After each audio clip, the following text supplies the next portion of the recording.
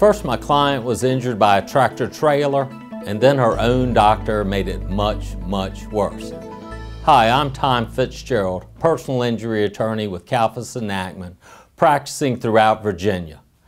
I want to tell you about a client who suffered a very unfortunate situation, but I was able to secure her a full recovery. My client was heading home from work when a tractor trailer hit her and flipped her car over. Fortunately for her, or so she thought, she only suffered 2 fractured ribs and some bruising. After a few days in the hospital, she was sent home. But after about a month, she returned to her walking regimen and her right knee began to hurt. Over the next few months, we negotiated with the insurance company for the tractor trailer and were about to settle the case.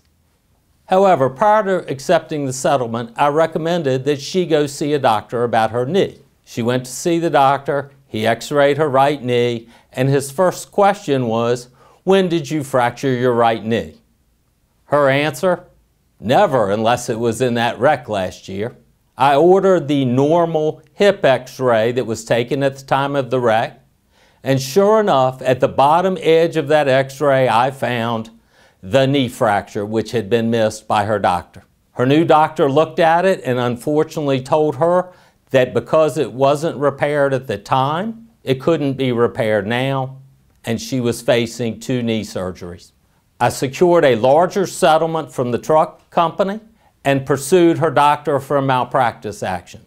Due to following up, we were able to secure 2 settlements which fully and fairly compensated her for the injury she sustained. Why am I telling you this?